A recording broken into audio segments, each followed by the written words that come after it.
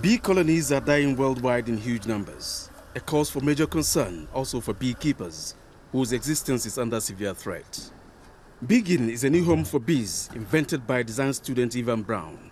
He combined the structure of beehives with a man-made construction material, concrete. This is using lightweight concrete, this version, and the focus would be also for insulation, because the bees use a lot of energy keeping the hive at a perfect temperature, and that energy comes from honey consumption. So if you're trying to produce honey and the bees are struggling to regulate the temperature, they're consuming a lot of honey and your honey production goes down.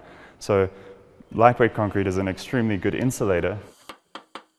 His swarm box is the product of 3 years of research and brought together the knowledge of traditional beekeepers with a South African concrete producer.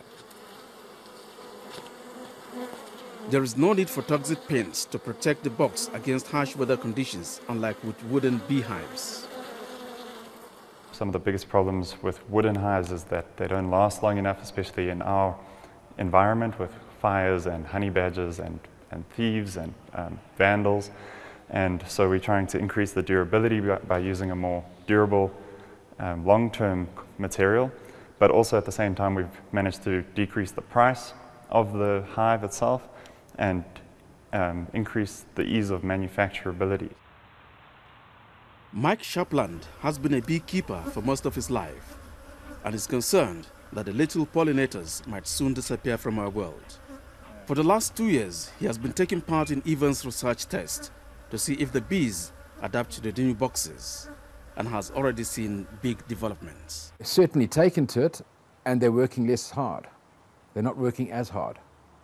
That makes a big difference, because it means that a lot more of the bees can go out and forage rather than keep the hive cool. To date, I've never seen the bees actually bearding, which is a term where it gets so hot in the evening that all the worker bees move outside the hive to cool themselves down and allow the hive inside to cool. So far, Ivan's swarm box, they haven't had to do that. That enables the bees to focus their energy on honey production. Ivan and his research team have compared the output of a wooden beehive with a concrete variety and found that production went up by 300%. The student regularly reaches out to small-scale farmers. They are being provided with concrete swarm boxes as part of an urban organic farming initiative. The idea is for the farmers to eventually make their own new beehive systems, although for now they are expensive.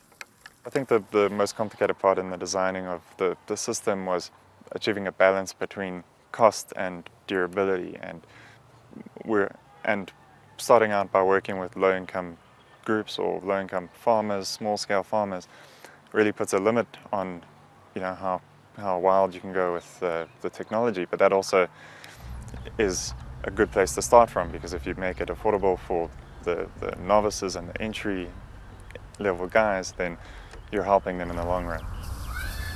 Once the Beegarden beehive is ready for mass production, Ivan sees himself equipping local farmers with the molds, precious tools that will help them become more independent.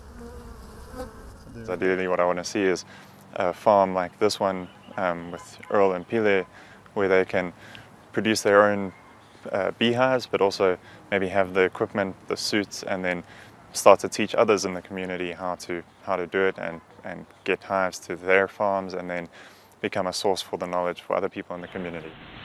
Ivan Brown is currently designing a new version of his concrete box. It's currently still a research project, but the team from the University of Johannesburg hope to launch it a few years from now across Africa.